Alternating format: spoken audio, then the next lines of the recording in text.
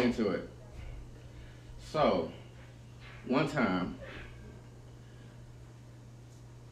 I was staring at it, and I was looking, and I put my hands on it to touch it, and I wanted to feel the surface and feel the texture of it, and it was so smooth, and it looked so ripe. I put my mouth on it, and I applied pressure, and when I applied that pressure, the juices started coming out. And the juices was just so, ooh, it tasted so good. And the juices started coming out. And then the juices that got on my hand, so I started licking my fingers. I said, But I missed a drop and it started going down my arm, so I licked it from my elbow. I said, ooh, it's so delicious.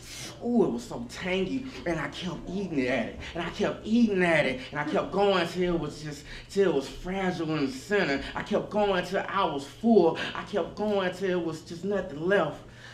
And then I stood back up from the kitchen table, and I looked at it and I said, damn, that's the best damn green apple I done ever ate.